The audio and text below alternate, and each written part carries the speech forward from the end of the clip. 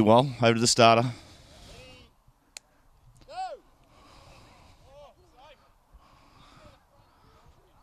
And in front we have Pippa, running like somebody's stolen her lunch money. Behind her we have Tia, which is a surprise to me. Sophie in third place, followed by Lisa, Eliza, and bringing up the tail of the field is Priscilla.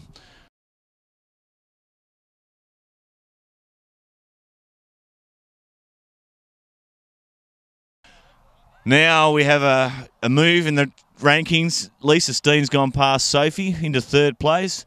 Pippa's leaving no tomorrows. I'm not going to have that bet with her anymore with the 60-metre race because she'll kill me.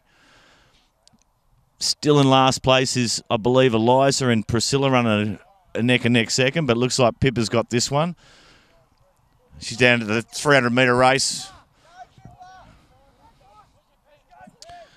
And Pippa's looking like she's going to win this pretty easily, followed by Tia, who's a little bit ahead of Lisa, who still might be jet-lagged from a Bali trip, so well done to Pippa. Well done to Tia.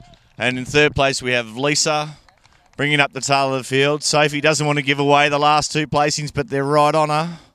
Sophie, Sil and Eliza. Well done, girls. Well, you're flying there, Pippa. You didn't even give them a look in. You took off at the start, they didn't get close. How are you feeling? Buggered, really buggered, but it was good. So have you done some running before? Yeah, well, I grew up doing running, pretty much most sports, so yeah, always loved running, so it's good. Well, you're going to be in the final of the Black Diamond Run Against Violence 400 metres. Congratulations, you won $50 for your win. Thank you. Thanks for coming out. Cheers.